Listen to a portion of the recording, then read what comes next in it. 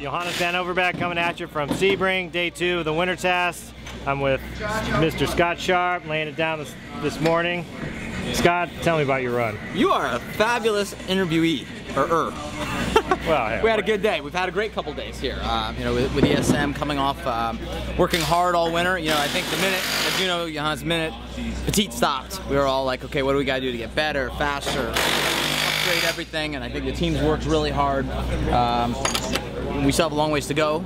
But for us to come to this first test and be as competitive as we are and substantially quicker than we were here at the same test last year, I think that's really what's critical.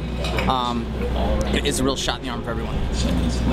You, of course, had fast time yesterday, so that's excellent. Good job.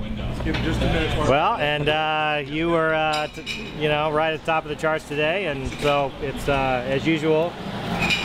You're a great teammate, and we like the same thing in the car, and it, you know, makes it a lot easier that way. Well, we're getting through all of our checklist, which is almost more important. You know, as you come to get ready for the race, you've got test number 1, which is and test number 2, the points you want to get through on the car, which will then lead us to further development to hopefully get done either for the next test or the race. So we're getting through all the stuff we need to, as well as running well in performance.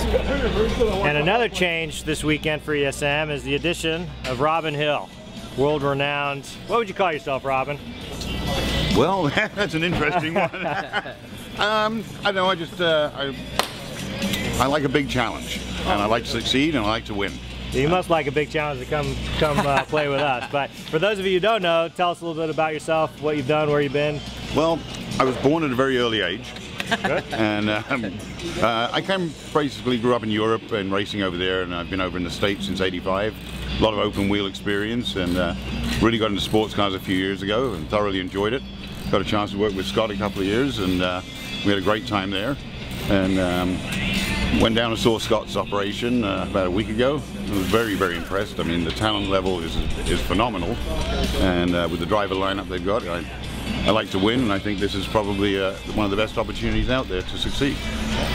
Robin comes on as Director of Operations, and I just think, you know, we have a great, like you said, we have a great group here, and you know, as we're looking to take it to the next level, as we continue to expand and the things we're doing, I think we need someone with his experience who's seen all this, done all this before.